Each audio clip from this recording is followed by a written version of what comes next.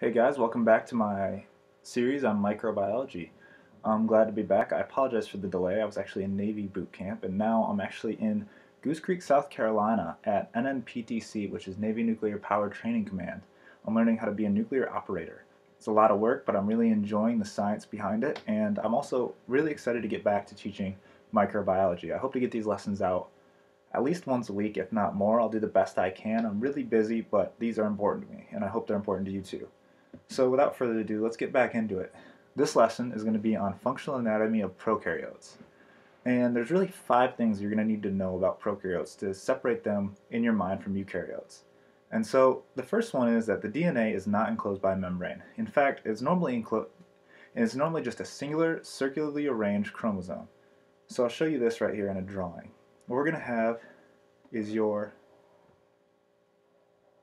prokaryote, and instead of having the DNA in a nucleus, it's just going to be free floating in your organism. And also I'm going to draw a plasmid here. Plasmids are really important in prokaryotes because they're a great way for them to give each other information because they're free floating and they replicate independently of your chromosomal DNA. So here's your DNA. I'm getting used to this pen thing again. I apologize for that. It's the worst D I think I've ever drawn in my life. Forget that. And then this is your plasmid. I want you to keep the plasmid in the back of your mind. We're going to be talking about that more in the future because it is very important. Plasmid. So the second one that we need to know is that DNA is not associated with histones, but rather other DNA-related proteins. This one I'm not going to go into detail in, but the important words you got to remember are the important word you really have to remember is histones. We're going to talk about that in a later lecture, and I might even link back to this video when I do eventually create that lecture. The third one is they lack membrane-enclosed organelles. So here we're going to draw your prokaryote again. And so you're going to see the free-floating DNA. So that's what it's going to look like. You're going to have probably a plasmid in here, plasmid 1 or 2. Could be more. And you're also going to see just ribosomes. Different sizes, just kind of floating around in the DNA. There's really no order or structure to what's happening inside of here. There's no membrane enclosed organelles. Here I'm going to draw their motility functions, like that. So this is going to be your basic prokaryotic cell. So remember that they do not have membrane enclosed organelles. Their cell walls, so this is number 4, their cell walls almost always contain complex polysaccharide peptidoglycans. These are 2 very important points that I'm actually going to cover in this lecture. So we'll get to that in the future. And they usually divide by binary fission. So binary fission is, I'm going to try to draw it real simple because I'm not going to go into much detail in this lecture, but I do want you to have an understanding of it, what it looks like. So here you're going to have your prokaryotic organism, and you're going to have your chromosome just kind of free floating in here. So what's going to happen is the DNA is going to replicate. So you'll have a prokaryotic organism, and the DNA is just going to replicate. So you'll have 2, hopefully identical, but not always, DNA molecules in here. And then, whoopsies, and then what's going to happen is they're going to segregate. So you're going to have probably still connected, but you'll be able to start to see 2 independent prokaryotes, each one with their DNA. So this will be your segregation. And finally, you have cytokinesis. So that's when they separate. So that's when you have your finished binary fission. See one over here, and the other one over here. And you have now completed your binary fission. So that's really just a quick lesson on binary fission. I'm going to go into detail in that in a lecture when I compare it to the other methods of bacterial or actually just cell replication. So the next thing we're going to talk about, and it doesn't really fit well with when talking about gram-negative and gram-positive, but it's really important to understand what glycocalyx is. Glycocalyx is produced by bacteria, epithelial, and other cells. Really important in epithelial and also really important in bacterial cells. It is kind of just a sugar coating, or we also call it the slime layer. And what it allows bacteria to do is connect to each other and connect to surfaces. So on your teeth, you'll have bacteria, and they'll be connecting to your teeth using glycocalyx. So I'm trying to think of how else to really describe that without going into too much detail, but you really can just look at kind of the functions of it. We'll talk about a couple of functions of it. It's protection, it cushions plasma membranes and protects it from chemical injury. It helps with immunity to infection. Cell adhesion is a big one, it binds cells together. Fertilization, actually, it enables the sperm cell to recognize and bind to the egg, so that's a big one, and it helps with embryonic cell development.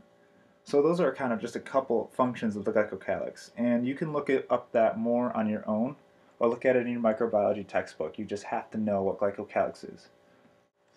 Okay, so now we're going to talk about your gram-positive and gram-negative bacteria. And I kind of roughly drew their cell walls right here.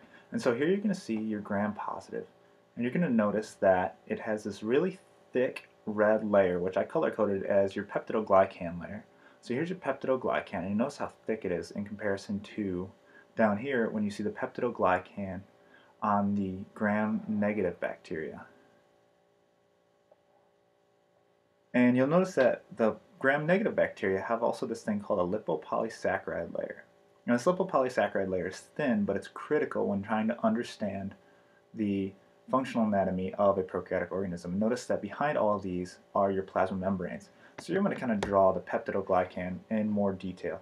Let's stick to our color code, and let's say we have your thick peptidoglycan layer, and we have then under that, remember it's under it, we have your plasma membrane. In between there is a periplasmic space, but it doesn't really help us understand what this does. So basically, what this is a polymer consisting of sugars and amino acids, and what it's going to form is kind of a mesh protecting your prokaryotic organism. And remember, this is for gram-positive, which we're going to understand more when we go into gram staining these things.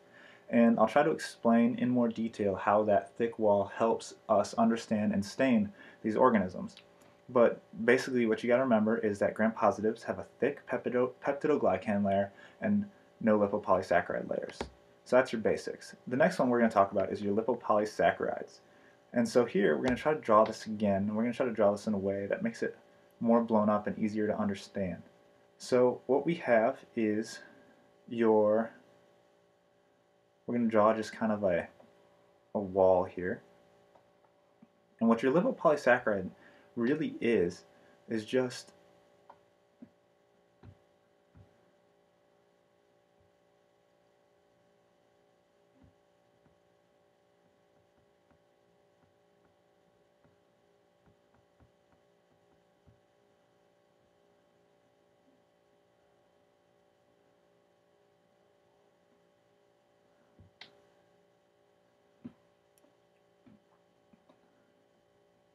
and what your lipopolysaccharide really is just an O antigen, your outer core and inner core, or we'll just call it your core. So we're going to draw that thicker. And then what you have is your alipids that kind of descend through the wall. So what this is, here we'll kind of label it for you. This is your O antigen. Let's do ANT. Here you have your core.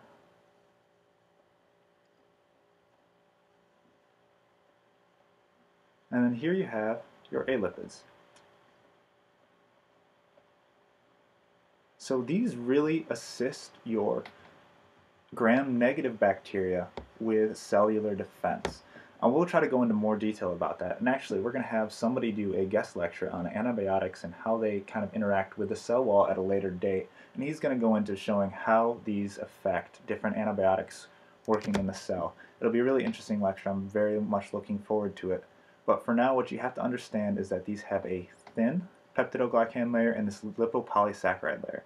So under all of this, you're going to see a thin peptidoglycan layer, and then even under that farther, you're going to have just your cell wall. So let's draw that in green to kind of help differentiate. Now you have your plasma membrane, sorry, not cell wall. So that's going to be your basics behind your gram-negative, gram-positive, your basically your functional anatomy of your prokaryotes. These are the basics, and we're going to link to more in-depth lectures on each one of these parts. But quickly review, you have to know your 5 steps, or not 5 steps, but your 5 differences between eukaryotic and prokaryotic organisms. Understand what glycocalyx does and how it functions in a prokaryotic organism, and then study just your basic cell walls of your gram-positive and gram-negative bacteria.